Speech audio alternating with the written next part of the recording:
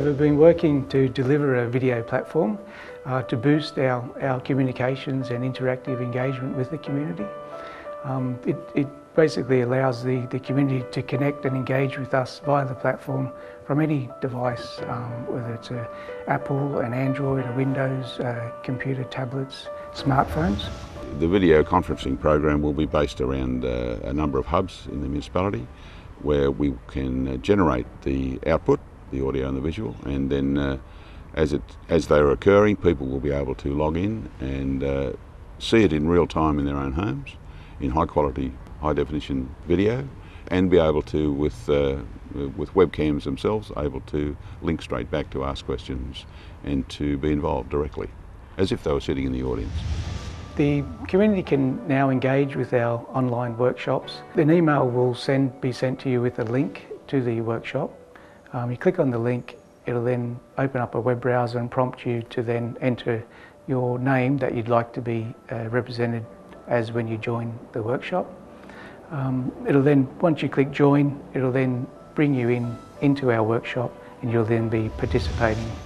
We'll make use of that technology to link directly to people's homes so they can speak to us during those demonstrations and interviews, and we can speak to them. This would be your AV control room type setup where we'd be able to monitor the workshop or the conference that we're delivering. We could look at the remote users, we could adjust their mics, turn them off. Yeah, we can hear you, Hope. George's role here would be calling the moderation control of the event.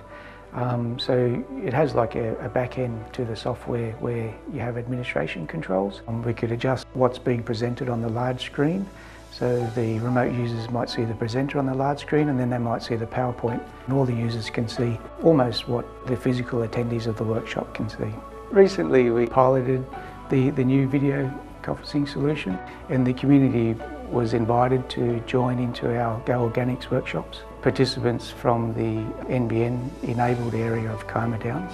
We had 7 workshops that we video conferenced, and we had on-site participants as well as online participants all involved in the workshop. It is an extremely exciting development. We're so pleased to have been chosen as a first relief site, and we think that this will make us the leader in mainland local government.